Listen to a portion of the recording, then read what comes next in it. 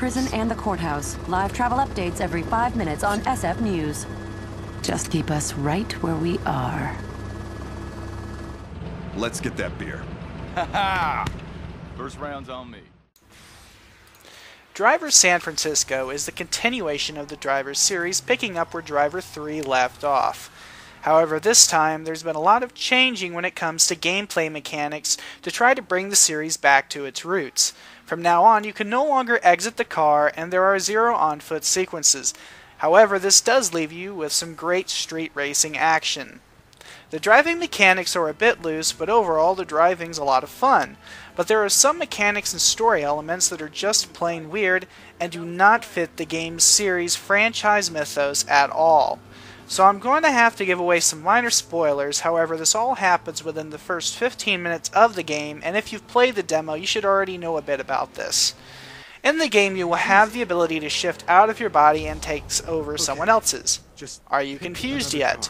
Well, I won't spoil too much, but near the start of the game you're involved in a pretty bad car accident, and it takes off from there.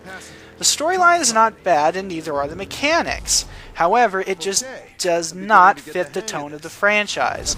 The story has a lot of greatly rendered scenes with breathtaking visuals and fantastic voice acting. It's just very, very odd if you've played the last 2 games in the series, which were serious crime games. Granted, the driving and the humor of the game is fantastic, and the cars drive pretty well. And I have to admit, the chases and all the car driving sequences look really stylish, with epic stunts and epic takedowns. And they're almost lifted right out of great Hollywood chase sequences with a great retro score that reminded me of Dirty Harry mixed with Bullet. The car mechanics may be a little loose here and there, taking sharp turns can be hard at times, but once you get used to it, it's not that bad. And it gives the game a very stylish look. Honestly, I am really conflicted here with this game. The game is fun and has an interesting storyline, but it is also not the follow-up I have been waiting for, and the storyline's big twist will either work for some or piss others off to no end. This is one of the few games that really tested me, and I had to think a long time about this review. The driving is fast-paced, frenetic, and fun with a great retro soundtrack, reminding me of some of my favorite chase films, and the storyline has its moments of sheer fun and hilarity, and the driving is a blast even if the controls are slightly loose. Overall, Driver San Francisco is a fun game.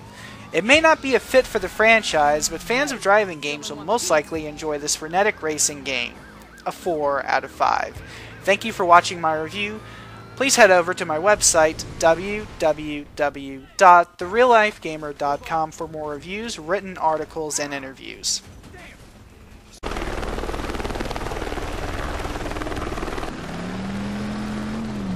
40 out of 30 on the move to assist officers under fire from a goddamn news chopper.